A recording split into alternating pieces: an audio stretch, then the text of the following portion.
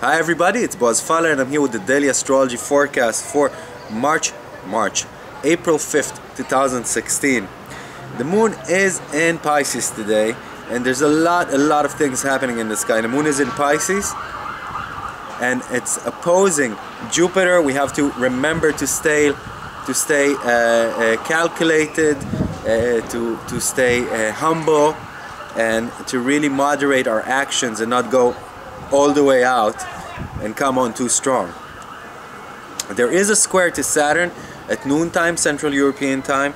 That's around 5 a.m. Eastern Standard Time. It's a time that we could feel a little less sure about ourselves and our values. It's a time that we are more challenged in our relationships with authoritative figures in our lives. So we have to be wary of that, especially in work environments, and acknowledge that there's a sensitivity there today and we need to bypass it in a positive way. There is a sextile to Pluto at around 1300 hours Central European time. That's around 7 a.m. Eastern Standard Time. It's a time that we find the strength within us to deal with the challenges in our lives, and that's very positive. And then there's a conjunction to Chiron at 2100 hours Central European time. That's 1500 hours Eastern Standard Time. That's a time that we could be in touch with our inner pains and we could heal them. So it's a painful time, but it's also a positive time. The Sun is still trining Saturn. It's a good time for progress with everything that's related with your career. It's important days for these kinds of subjects.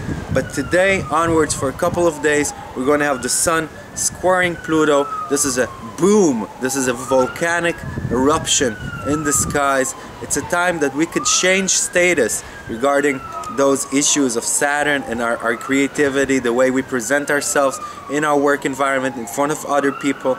But we need that change to be a peaceful, a positive, and a tranquil one, and not a volcanic one, not a death that the phoenix has to rise up from the ashes, you know.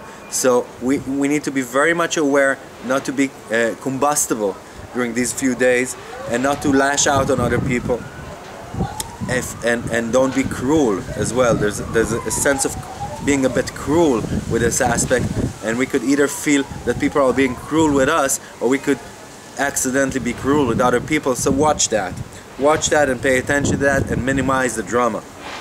Venus, the planet of relationship, our satisfaction, our resources and love, is moving into Aries today. And when Venus moves into Aries, she demands action right here, right now. I mean, immediate satisfaction is something that is much more highlighted right now than when Venus was flowing in the Piscean waters up to now. No, this Venus knows what she wants, and she wants it now, and that could be both positive and negative. On the positive side, we are affirming what we need to change in our lives in order to be more satisfied within our relationships, regarding money, regarding our satisfaction in general, and we're going through it. We're going for decisive action. We're moving forward. But on the negative side, if we don't watch it, and if we act out of momentary crave, or just a sudden outburst, we could hurt ourselves if we don't think about the prolonged consequences of what we do, and if it's healthy or positive or good for us in general. So we're going to enjoy that for the next month. I don't know if enjoying is the right word. Probably some of it is, but we have to watch it as well. So thank you all for listening. This is all for today, and I'll see you all tomorrow. Bye bye.